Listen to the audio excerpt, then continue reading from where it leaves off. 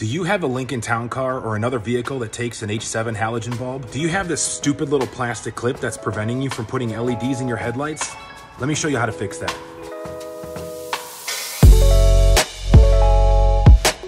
If the retainer's installed, go ahead and loosen it and pull it out.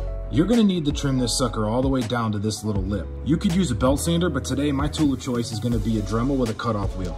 You're gonna wanna cut all the way around until you're left with something that looks just like this. Now your next step, take your LED bulb. We're gonna be using the Morimoto 2-stroke 3.0, which is great because in this case, the collar comes all the way off of the bulb, making the next step way easier. Next step, ever so slightly, loosen these 2 screws. Don't remove them, just back them out a little bit where they're not so tight. After that, take the collar that you just removed from the bulb, line that top tooth up with the little channel that's sitting on top there.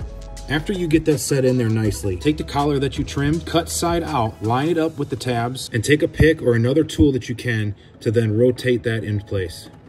And with that fully rotated in its place, get your Phillips screwdriver and tighten down these screws.